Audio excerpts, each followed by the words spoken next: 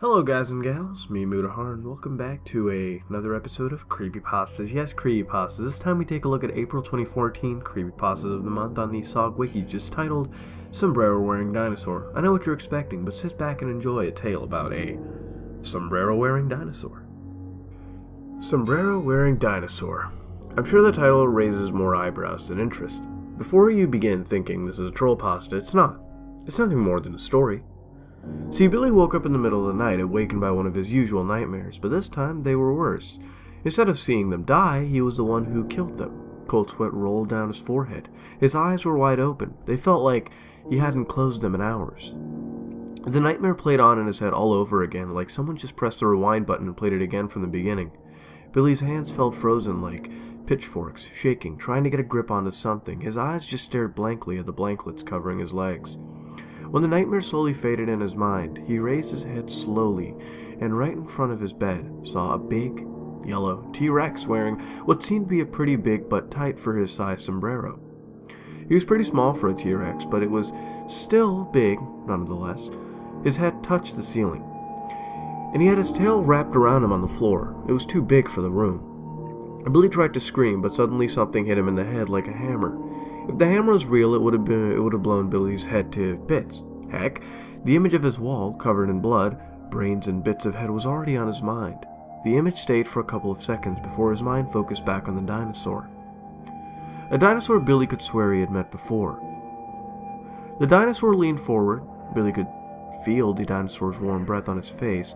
Billy could now make out more details from the sombrero.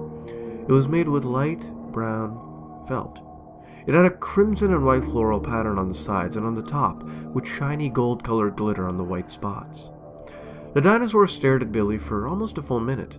Billy was surprised to find that he was not only afraid of the dinosaur, but he felt kind of safe around him. The dinosaur opened his mouth and spoke. Oddly enough, his mouth was not moving as he talked. It was like someone was inside the dinosaur and was talking from inside. "You okay, Danny?"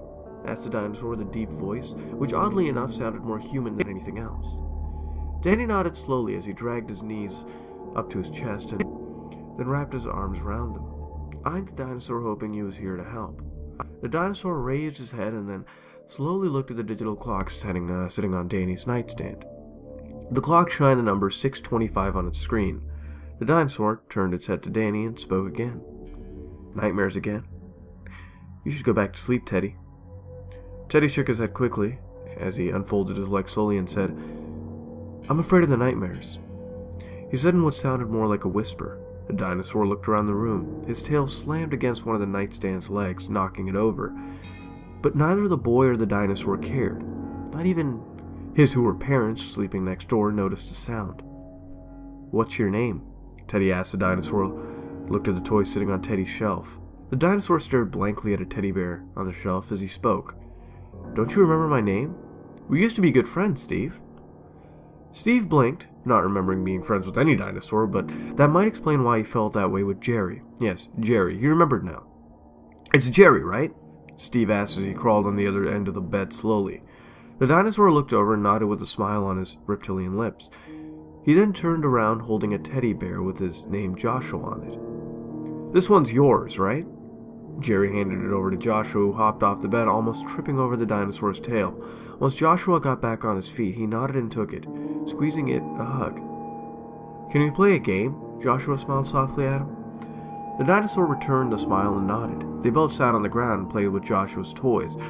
Joshua played as a teddy bear, and Jerry played as a man in the jacket with the knife in the right pocket. They both made jokes and laughed as they played. Then they played checkers. Joshua was the black ones, and Jerry the red ones. Then they played robbers and cops. Joshua was a cop and Jerry was a robber. Then they played firefighters. Joshua was a firefighter and Jerry was the knife. Then they played superhero. Joshua was a superhero and Jerry the multiple stab wounds. Then they played knights and dragons. Joshua was the gun and Jerry the bullet piercing the skull. They played checkers. Susan was a dead body. Jerry was the father. Finally, they played hide-and-seek in Susan's bedroom. Susan was the sin. Jerry was the broken glass. They kept playing until it was time for Susan to get ready for school. He heard the door of her parents' bedroom open and the steps of someone walking towards her bedroom. Susan panicked. The room was a mess. Toys were all over the floor, and there was the dinosaur. She quickly turned to the dinosaur, and he was gone. Billy's mother opened the door and frowned at the sight of all the toys lying on the floor. After a good scolding and some breakfast, Billy was ready for school. Billy stood in front of the entrance door, waiting for his mother to bring his favorite Donald Duck winter hat from his room. She quickly ran down the stairs with the hat in hand. She gave it to Billy as she opened the door. The bus was about to arrive at any moment. Outside, the front lawn looked completely white due to all the snow covering it, except for a spot with yellow snow his father was trying to cover with more snow. "That asshole of Lucas took a piss drunk on our lawn this morning again," the father said to his wife between growls of anger and tiredness. Billy was about to walk out when his mother got in the way. She dropped on her knees and gave Billy a little kiss on the cheek. "I'm sorry I scolded you, honey, but you can't mess your room like that." She stared into his eyes. "I hope I was not too harsh on you. Was it one of your nightmares again?" she said, concerned. Billy shook his head. What a lying prick. Meanwhile, the father had the idea of following the asshole of Lucas. Next time he took a piss and slammed his head with a shovel over and over until his brains scattered all over the white snow. Like painting on a black canvas. Then take a smoke while sitting on his dead body. The image flashed through his head. A little smile showed in his face, but again, it was just an idea. Billy got on the bus, and the day unfolded like any other day. The bus drove down the lane. The sky had not a single cloud, and the sun shined so much that the snow was able to blind someone. The bus stopped right in front of Billy's house. He stopped off the bus carefully, not to miss a step and fall, then made his way to the house. He stopped by the doorstep and rang the doorbell. His mother opened the door and smiled down to Billy, who proceeded to walk in. Rewind. The bus drove down the lane. The sky had a bunch of clouds and the sun shined so much that the snow was able to blind someone. The bus stopped right in front of Billy's house. He hopped off the bus carefully, not to miss a step or fall on his face, then made his way to the house. He stopped by the doorstep and rang the doorbell. His mother opened the door and stared down at Billy, who proceeded to walk in. Rewind. The bus drove down the lane, and the sky, had plenty of clouds, but the sun shined so much that the snow was able to blind someone.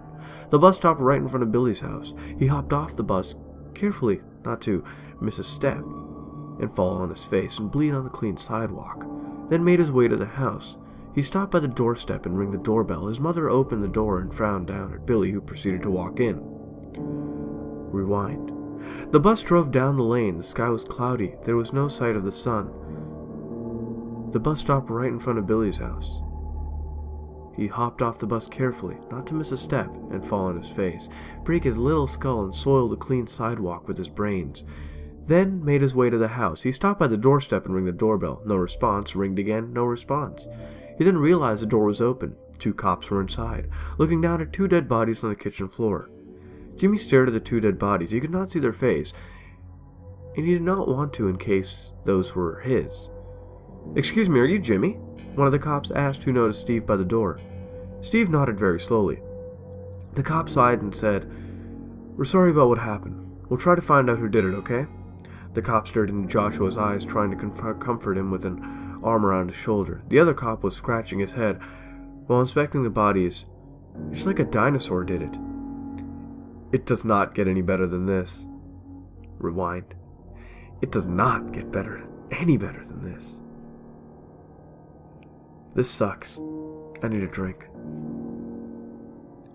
Well, I really have no idea what to say about April 2014's Creepypasta of the Month, Sombrero wearing Dinosaur. This was definitely something I really didn't expect, and I don't know whether to like this or not. At first, it's really confusing and very hard to follow because of the different names and whatnot, constantly changing throughout the whole story, but at the same time, the little details peppered in and the adjustments to the story and emotional mindfucking were so wonderfully done you question its reality and wonder whether it's true or what isn't.